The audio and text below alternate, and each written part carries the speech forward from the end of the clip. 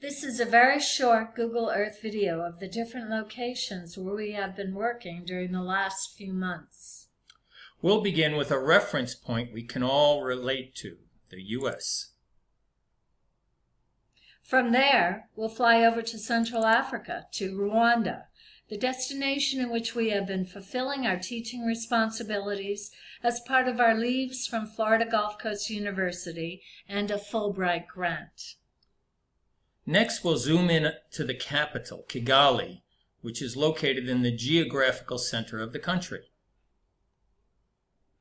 From there, we'll anchor ourselves at our residence, the Rubengura Apartments, in the neighborhood of Kimihurura. This is about 2 miles from the center of this city of over 1 million inhabitants. Our primary workplace is in Kimironko at the College of Education, University of Rwanda. This is about 4 miles from our apartment. We also teach nearby in Remera at the African Institute for Mathematical Sciences, or AIMS. We have given workshops in Kachiru in the U.S. Embassy's Information Resource Center, or IRC.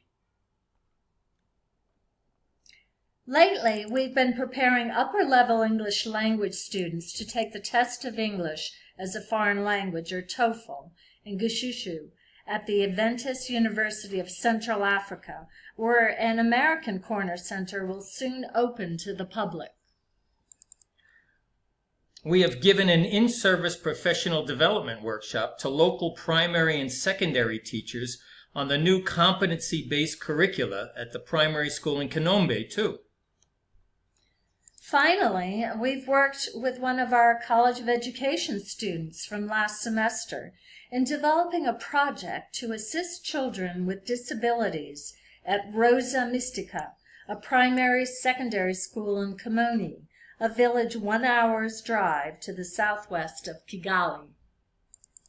At the end of the day, we usually wind up at a local restaurant and bar, such as the Sundowner, a 10-minute walk from our apartment, for a favorite local dish of ours, fish brochettes and chips served with mayonnaise, not ketchup, and washed down with a few bottles of Skol Lager. On the walks back to the apartment, Mark greets the fashionably dressed ladies of the night, hawking their wares on the street corners, with all sorts of invitations to purchase their goods. Hands off, sisters!